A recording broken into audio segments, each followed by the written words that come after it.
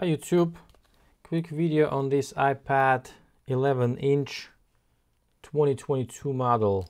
So this is 4th generation iPad Pro 11-inch. The model number in question is A2435. So that's the seller model. As you can see, there is a SIM card slot. Okay, and it came to me as a business-to-business repair basically, and no backlight. So I tested another screen, same thing, checked around on FPC connector, everything looks good, and I did not see in ZXW software the layout of this board, so I had no idea. I compared it to the 3rd generation, and the backlight coils and diodes, they're in a completely different spot. They were here, and this is a different iPad, so I couldn't find the location of the backlight elements, and with the help of the community, this is the location. It's right here. So there's a cover.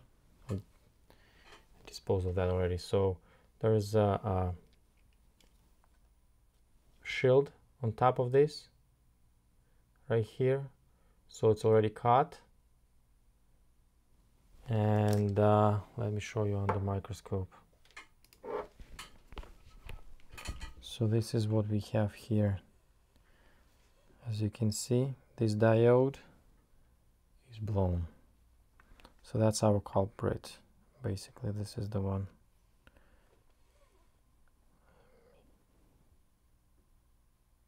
You see, so this diode is what causing no backlight on this board. As I said, I checked the coil, the filter next to the FPC connector. This looks good. I actually probably replaced it, I don't remember. I mean, I definitely touched it up, but this is where the actual suspect is, this diode right here. So I'm gonna get it replaced, and I'm 99% sure we will be back in business.